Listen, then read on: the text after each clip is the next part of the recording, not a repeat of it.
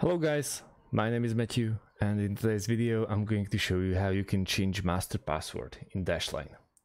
So first of all, what we have to do is log in into your Dashlane account with obviously old password and then focus on top right corner.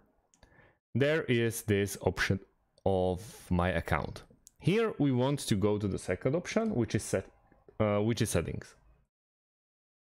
The third option yet again is security settings. We have biometric unlock, two-factor authentication, and master password, which is paradoxically third option again. So we want to click on change master password.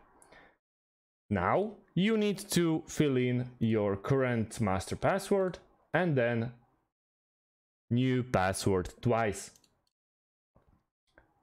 At the moment, there is not an option for going back to previous password. For example, LastPass has that option.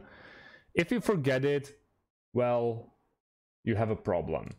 Also, there is no option for a hint, like you want to add like date of birth and the maiden name of your mother as a password to remind you, but you don't have this help in Dashlane.